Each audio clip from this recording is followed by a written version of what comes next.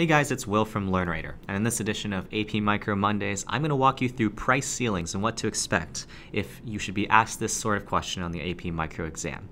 So let's think about this. In this situation, we are faced with a price ceiling, and what that means is that this is a government-imposed price control. In other words, the government is setting a price of how high producers can set the price of a certain good in order to protect consumers. So let's first look at the scenario that we are faced with, which would be your standard axes, and you might have a demand curve and then a standard supply curve. And in this situation at equilibrium, we would see that supply intersects demand right here. So this is P naught and this is Q naught. And what we also know is that a price ceiling, in order to be effective, has to be lower than the equilibrium price, because essentially what the government is saying is we need to protect consumers, so we need to make it so that we have a ceiling on how much producers can charge consumers, and therefore we want to set a price that's lower than equilibrium so that consumers can reap the benefits of a lower price point. So let's go ahead and draw this ceiling. So this would be the ceiling. And so what we see here is that there's a change in the overall equilibrium, because if you look at where the supply now intersects the demand as well as the original points of the supply and demand curve, we can see that the overall quantity supplied and the quantity demanded with the ceiling intact is much different.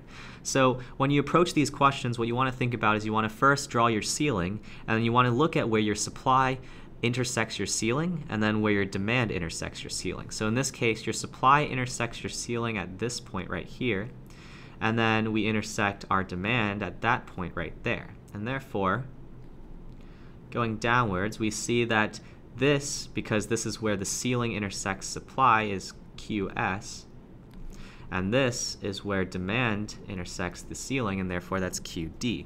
So in this case, as we can see, the quantity demanded by consumers is greater than the quantity supplied by producers.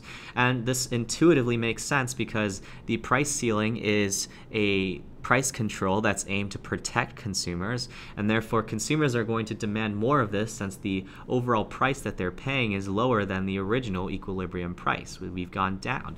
And therefore, we can think about the overall influence of this and see the producer surplus, the consumer surplus, as well as the deadweight loss. So let's look at that. So what we know is that if we trace this line up to this point right here, this trapezoidal region is going to denote the consumer surplus from this deal, because the consumer surplus is all of the extra benefit that they get from the price being this low. So this is your consumer surplus. So this is your consumer surplus. And then if you look at the producer surplus, what's happening is the producer surplus has gone down as a result of this price ceiling, because originally the producer surplus was this large right triangle here from P0 to Q0 to the axis of 0. But now we see that the producer surplus has reduced to P1 QS and then that original 0 at the axis. So this is your new producer surplus.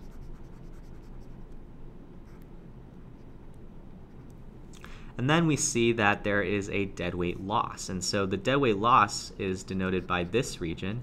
And this is essentially the region that nobody gets now as a result of this price ceiling. So there are some overall societal inefficiencies that occur as a result of implementing the ceiling. So what is important from this graph? Well, the important thing and the key takeaway to draw from this is that price ceilings are consumer protection efforts by the government in which they dictate how high of a price producers can charge consumers. And therefore, in this consumer protecting behavior, the consumer surplus is going to be greater than the producer's surplus as a result of this change. So that's pretty much what you need to know. In this situation, the quantity demand is going to be greater than the quantity supplied, and so this is also known as excess demand. So we have excess demand And that makes sense because the price ceiling is leading to a situation of excess demand, since the producers are now forced to set a price below what they would have liked to have set at equilibrium. So that pretty much covers it for this video. Feel free to check out our channel for other AP Micro practice and help questions. But for this video, that's it. I will see you guys next time.